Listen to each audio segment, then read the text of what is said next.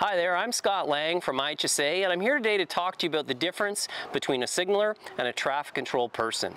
The signaler's role on the job site is to guide operators moving equipment, materials, and vehicles at the workplace or the job site.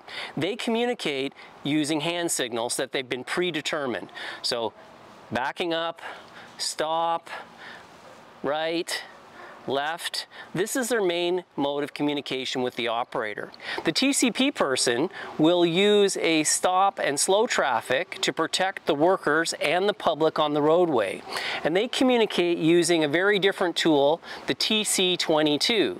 This stop and slow paddle are what their main mode of communication is, and they'll use this to slow down motorists on the roadway before they enter and go through the work zone. So key things to delineate between the two.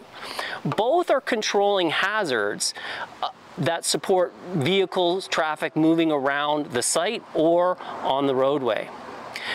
In 2017 to 2022, there were actually 192 critical injuries and 22 fatalities involving vehicles and equipment where workers were struck by and fatally injured or seriously injured.